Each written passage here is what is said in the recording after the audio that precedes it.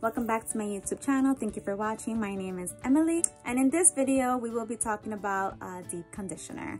I deep condition my hair because it is the necessary must for anyone who seeks to reach their healthiest hair possible. It provides me with the most moisture. Yesterday I went to Rite Aid and I purchased this Mielle Babassu and Mint deep conditioner. I was so excited to try it. I will start with removing my towel, parting my hair into 4 sections, making sure my knots stay, prepping my hair with water so that it absorbs the deep conditioner. This product has a very rich peppermint aroma. Remove the product off of the plastic lid to make sure that my product does not go to waste. Place it in my hair, scrunch it in my hair. I will then go in and comb my hair just to make sure that it is not tangled. I finish off with twisting down my hair and doing the same process onto the other section.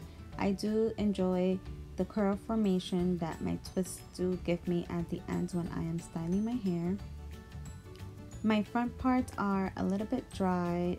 These are the parts that I struggle the most with, so I make sure to really get in there, apply more product than I do on the back. Finishing off this last knot with more water and more product than usual, due to this side being the most dehydrated side, the side that needs that extra loving and that extra moisture. I make sure to comb this side extremely well, make sure that all the product is in there, and take my shower cap, put it over my hair. To absorb the balance between this protein and moisture, I do finish off with my hot head for about 15 minutes.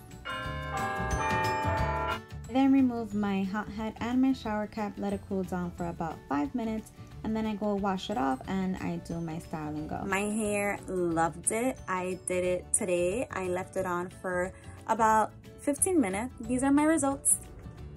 My beautiful curls. They're clumpy. They love to be clumpy. I used their Babassu and Mint deep conditioner for my conditioning today. If you enjoyed my video, please give it a thumbs up. Let me know what you guys think down below on the comment section, and please don't forget to subscribe to my YouTube channel. Stay tuned for my next video. Take care.